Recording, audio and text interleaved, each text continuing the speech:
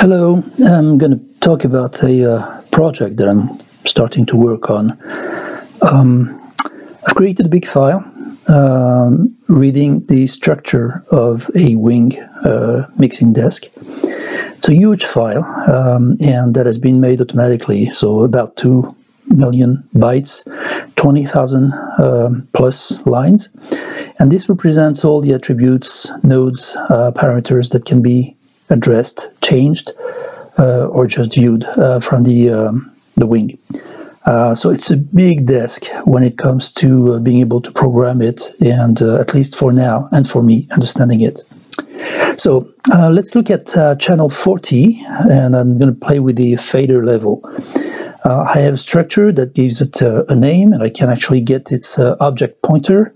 I'm launching a command line program that actually takes that pointer and reads the value from the wing desk.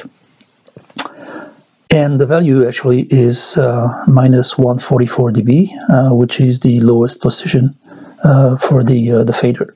If we go to the desk and search for